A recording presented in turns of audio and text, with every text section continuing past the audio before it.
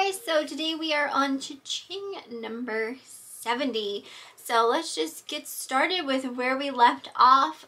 In my last Ching, I did have a lot of fairy lamps. So the next couple ones are also fairy lamps. First one we have is a set of 2 Fenton white hobnail fairy lamps. These sold for $49.99. Actually, one of these came from an auction and the other one I picked up at a yard sale. So I kind of had them around the same time. That's why I put them together. Next one actually did go to a subscriber. This one again was a Fenton fairy lamp. It was hand painted. It had a blue lid with hand painted daisy flowers on the top. That sold for $59.99.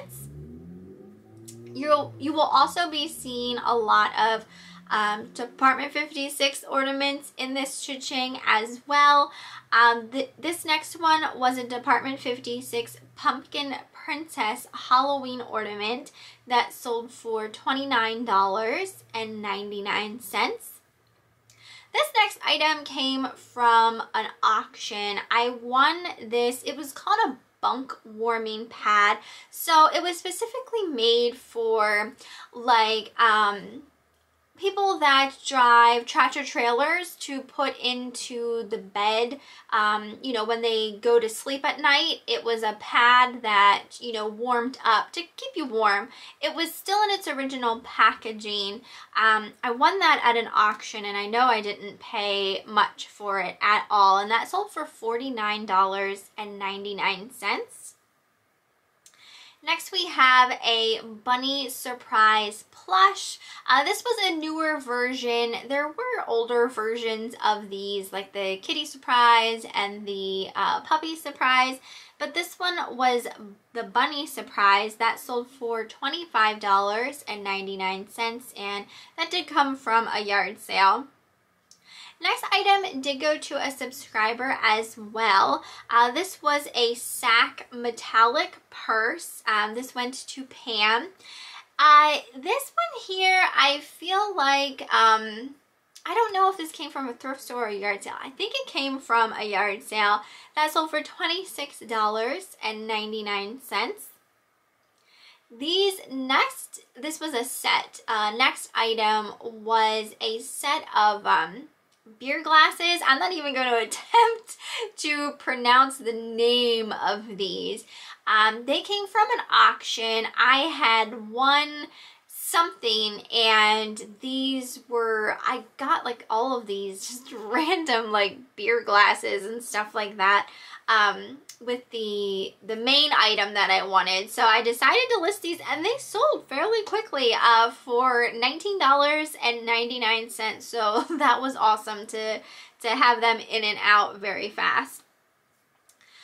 The next item I have is a Joseph Originals October Girl. So this was a little ceramic Joseph Originals girl that sold for $9.99. And I do have a story about that one at the end of the video. We will get to that. That came from a yard sale and I probably paid a quarter, 50 cents for it.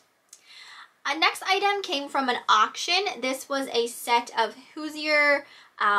It was a clear ribbed glass canister with matching salt and pepper shakers. Those sold for $59.99. Again, they came from an auction. Next item also came from an auction. I won this, you know, the same auction that I won all of the Fenton fairy lamps. This was a Fenton sign. It was just a little plastic sign. The lady who, you know, owned all the Fenton pieces had this sign displayed in her hutch with all of the rest of her Fenton pieces. So I thought it would, you know, be a cool piece for anyone who maybe, you know, has an antique booth and sells a lot of Fenton pieces and that kind of thing. I think I only paid like $1 for this sign at the auction because no one wanted it. They only wanted, you know, like the glass pieces. But that sign sold for $57.99. So I'm glad I decided to take that. Next item also came from an auction. This was a new old stock cookie cutter, donut cutter. It was by a company called Miro. That sold for $9.99. I sold a set of 2 Barbie doll garment bags with some hangers. So this was just like a little lot of random Barbie accessory pieces that sold for $9.99. I sold a Department 56 Halloween ornament of a spider on a tricycle. This was so freaking cute. I loved it. That sold for $35.99. Next item was another Department 56 Halloween ornament. This was a cat wearing shoes that sold for $25.99. So some of these Department 56 ornaments you have already seen in other cha-chings, and you might see some, you know, in future cha-chings just because I had more than one of them available. Next item was a Mount St. Helens Ashware Grizzly Bear. I got this at a yard sale. It was actually made using ash from the Mount St. Helens eruption. That sold for $20.49. So when I won those clear ribbed canister and salt and pepper shakers, I also won this set of Hoosier canister and matching salt and pepper shakers. These ones were in a style called clam broth. So they had, they weren't clear, but they had almost like this milky kind of color to them. And those ones were worth more. Those sold for $79.99. Next item we have is a vintage blue swung vase that sold for $29.99. That also came from an auction. I had won a bunch of like blue glass pieces. We have another Department 56 Halloween ornament. This one was of a jail dog. These were just all so incredibly cute. That one sold for $25.99. Next is probably the biggest sale from within this cha-ching. This was of a perfume. It was by a company called Frederick Malle, if I am pronouncing that correctly. And the scent was called Portrait of a Lady. I got this at a yard sale. I paid 50 cents for this bottle of perfume, and it sold for $289.99. So this is a very expensive perfume. I don't know why it was so cheap at the sale. Maybe someone didn't know exactly what they had, type of thing. But regardless, if you ever see this brand, definitely pick it up. I had never heard of it before I purchased it, but I was like 50 cents for a perfume. Hello, I'm gonna buy it anyway, because you guys know I love perfume. So yeah, that was an amazing sale. I had no idea. That was news to me. Next we have a pair of vintage sneakers. I picked these up at a yard sale. I didn't know who they were made by. They kind of gave me Converse vibes, but I don't think they were necessarily Converse. I really had no idea. And they weren't in the best condition either. I debated on listing them, but they still sold for $19.99. Next, I have another perfume. This one was called Unmistakable. That sold for $14.99. I did get that at a yard sale as well. That one definitely took a while to sell. I feel like I had that for a while. Next, we have a candle snuffer, and this it was like a silver color, and the handle kind of looked like a deer antler. That sold for $13.99. I think I originally owned that. I think I got it at Target like a long time ago. And it just wasn't, you know, something I really was interested in having in my decor anymore. Next we have a blazer by Merona. This sold for $8.99, so not much there. Eric and I once purchased a storage unit, and there was a bunch of clothes in there that came from the storage unit. Next we have a vintage Vivitar camera. This was new, still sealed. It still had like a pack of film in there and everything. That sold for $25.99, and I did pick that up at Goodwill. It did take a while to sell though. I had that for a while. Next item came from a yard sale. I probably paid about $1 or so for it. It was an art glass elephant. It was very large, very heavy.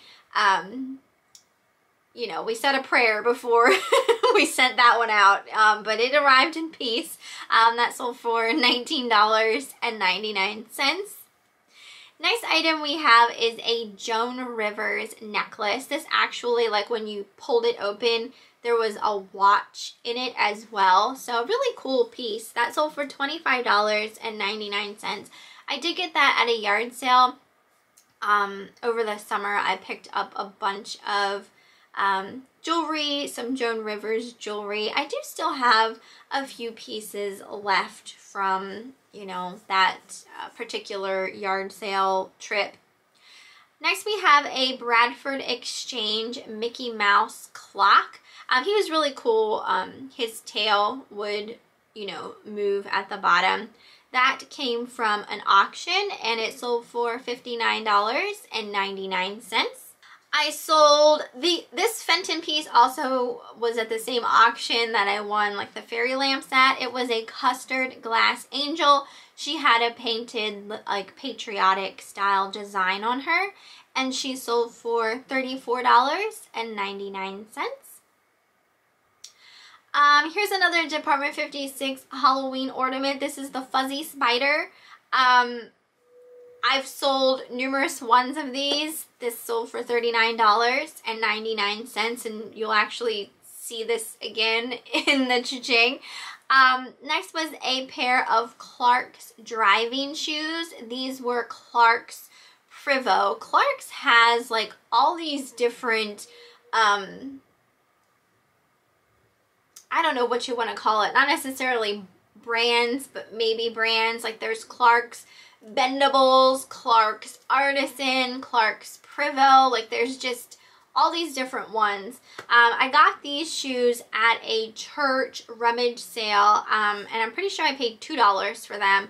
And those sold for $39.99. Next item also came from like a box lot at an auction. This was just a vintage winter beanie, hat, and scarf, and they were for a local high school here in my hometown. Those sold for $12.99. I have a Victoria's Secret perfume body spray in the scent Dream Angel's Kiss. That sold for $28.99. That did come from a yard sale. Probably paid $1 for it. I have another one of those Department 56 Halloween ornaments of the fuzzy spider that sold for $39.99. I'll have to look. I don't know if I have any more of those or not. I feel like I sold so many of these fuzzy spider ornaments. Next we have a vintage Garfield bookmark that sold for $12.99. I actually have quite a few of these different designs, and they were free from a yard sale. And then the last thing that I have from this particular CHING was a Polish pottery mug that sold for $12.99, and I did pick that up at a yard sale. That did take a while to sell. I like picking up the Polish pottery pieces. Some of them I feel like don't really sell for much, but I actually went to a shop in Gettysburg that sells nothing but Polish pottery pieces, and I actually purchased a piece for myself, and it was very expensive. So it's just kind of crazy that the resale value on some of those pieces really isn't as much as, you know, if you go into a shop and actually, you know, buy the pieces. It's kind of crazy. But that is everything for this CHING. You guys know at the end of the video I like to discuss issues that have arisen on eBay. For this particular cha-ching, I did not have any non-paying bidders. I feel like sales are doing okay. Today is actually Black Friday and I have not had any sales yet. So I'm assuming, you know, everyone, since, you know, we couldn't really go anywhere last year to go out shopping and stuff like that, I feel like now that people are, you know, going out, they want to get out and actually go to the store and shop and stuff like that. So, but I'm just kind of like waiting for a cha-ching today, but I haven't heard any. So hopefully people start getting into more of a shopping mood and, you know, buy some stuff. But also within this cha-ching, I wanted to talk about an issue that I had with one of these items, and that was that Joseph Originals girl that I sold for $9.99. So I picked this up at a yard sale and her hand was broken. So I wasn't even gonna buy her at the sale, but I was like, you know what? She's really cute. A lot of people are very creative when it comes to DIYing things and stuff like that. So I figured if I can list her for just super cheap and someone really likes her, they can, you know, just glue a little something on her hand area, like a little, you know, piece of flour or something like that, so it looks like she's holding something. So, like I said, I don't like buying stuff that, you know, has issues, just because I fear people won't look at the pictures clearly and won't, you know, read the auction descriptions and stuff like that. So the person who purchased that Joseph Originals, they had messaged me saying, after they had, you know, received the figure, they had messaged saying something along the lines of like, they understand, they knew it was broken, but they weren't happy. They said it was more noticeable than what the pictures made it look like or something like that. It was just kind of like weird and odd, and I figured, you know, right off the bat I was thinking they, you know, just weren't happy with it and, you know, wanted to return it. Buyer's remorse, basically. I mean, it was a $9.99 figure, so not a whole lot of money there to begin with. When I listed it, I took very clear pictures of the breakage. I took very clear description stating that it was broken and that kind of thing. So on my end, I did everything that I was supposed to. So, you know, the buyer knew exactly what they were getting.